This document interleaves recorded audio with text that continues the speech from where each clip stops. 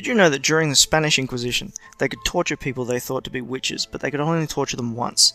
So they would torture them day after day until they died or confessed their sins, and they called it one session of torture.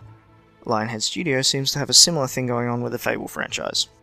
I want to start this review by saying how depressed I am right now. Not particularly depressed at the game, but by something that came to light while I was playing it, and that was that Peter Molyneux has an OBE, which is an Order of the British Empire. He isn't a knight, per se, but he's a decorated member of the British Empire, and this upsets me. You know what else upset me? Fable 3. I'm in a strange predicament here. I'm a self-confessed graphics whore. Graphics for me are one of the most important aspects of a game, and I've always liked the way that Fable looks. The graphics are perfect for what the game is about. They're stylized and colourful but dark in places, just like real Fables. And I think that describes Fable well. The presentation of Fable 3 is great, it's just the content that's lacking. For the first half of the game, you're tasked with staging a revolution, which is ironic really.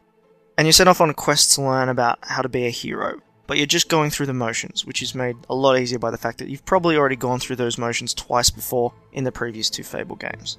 Saying the gameplay will be familiar is an understatement, but there have been a few improvements. The spellcasting mechanic is one of the improvements. You no longer unlock spells with magic XP, you now unlock different spell gauntlets, which you can wear 2 at a time. This allows you to unleash 2 different spells together at once, or a double dose of the same spell. Also, your mana meter is gone, so once you level up your magic you can just spam the cast button to annihilate anything around you. I do find it a little weird that you have to use gauntlets to cast spells now, seeing as though in the last games you could do it naturally, and I'm guessing those characters were your ancestors. But maybe spellcasting is a recessive gene or something. The Fable series has always been about choices you make as a player, and Fable 3 feels a lot more polar in its choice scheme. There's never going to be a point where you can't discern if an action is good or evil. There's no ambiguity. Even revolting against a king and installing yourself on the throne is seen as a completely good act, not as an act of necessary evil. Having said that, the choices you make once you're on the throne will have a lasting effect on your game. Going with a good ending means you may lose most of the population of your kingdom, but those left after the final battle will see you as a shining altruistic mega Jesus.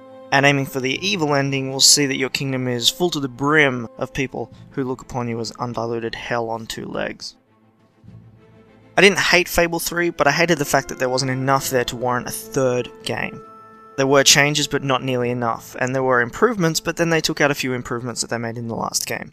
Overall, I'd say Fable 3 is an okay game. There are lots of quests to do and some exploration, but the repetitiveness and the lack of variety in the enemies brings the game down. If you've played any of the previous Fable games, you don't need to play this one, and you shouldn't have to buy the same game 3 times, or 4 if you bought Fable the Lost Chapters. My recommendation is just stay away from this one, go out and try something new. And that goes for you too, Lionhead Studios.